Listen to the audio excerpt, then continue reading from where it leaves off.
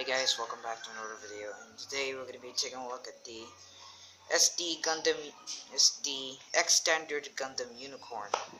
Well, you're probably wondering why is he look like this. Now I lost the horns way back in 2017.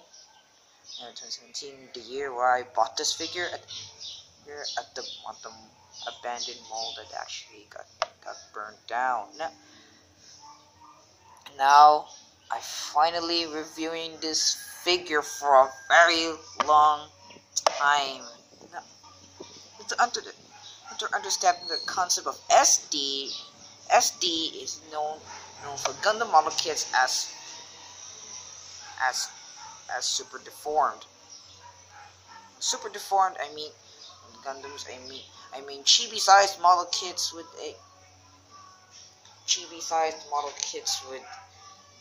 easy builds. You don't require nippers. You just need to cut it up. You need to cut it on your hands, and then there you go, a perfect build. But why does exactly? This is not a Jabby Hong video. The painting is very good, but I actually kept this figure for a very long time. It actually easily falls apart to do. And the only issue I have is this crotch piece right there. That's actually when I actually hold him, it's good, but when I actually hardly there. That's my issue. I'm gonna zoom into the crotch piece there. I just move the figure. And oh my god, look at this crotch piece. I intended that the guys who actually saved this figure, for a very long time, actually used stickers on this one instead of painting him and panel lining them, just because I don't have a Gundam marker. Just very kind of stupid. But when you manage to put it back there and then grab it in a laziest way possible, you can. Now it's time to put it back in there, and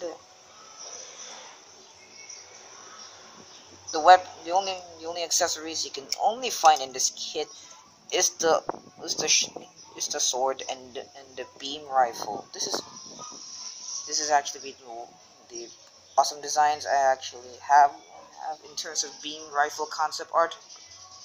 But surprisingly, the tip of the rifle is broken. Just because of my clumsy act, I actually put it like an unused numwork right there. Now for the shield, it looks very detailed. It doesn't have a foldable function, just because the Unicorn wasn't the destroy mode, but it wasn't.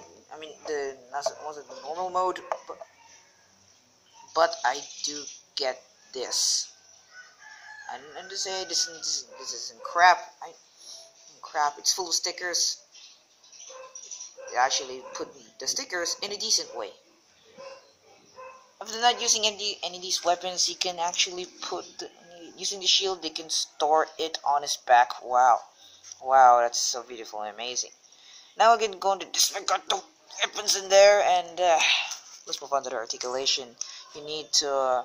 He has a ball joint here, and an up and down movement, and then he has a swivel, and then the ball joint there. Side to side movement up and down, I guess, but it pops out really easily. This isn't a joke video. The ball joint at the arm. He has a bicep swivel, and has a ball joint side to side, and a swivel on the wrist. And you get a. He also has the same thing on the other arm. He has a waist swivel, and he has a ball joint up and down. He has a crunch, and he has a ball joint at the waistband. I'm not gonna take this video long. Ball joint on the legs, and a ball joint on the ankle, and that's it.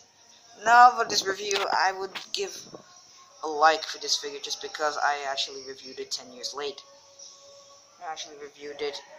It's a late figure, but I reviewed it right now, I guess.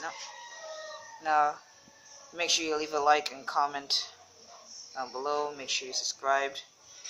And you almost forgot, this is my 12 subscriber special video. I intend to make more videos just to make my reputation. But the action, it's time to put back the sheet, put back the gun. Time to put back the gun and the shield back. It looks awesome in a different way. But anyways, make sure you subscribe. That will be appreciated. Like, comment, and I'll see you in the next video. Peace.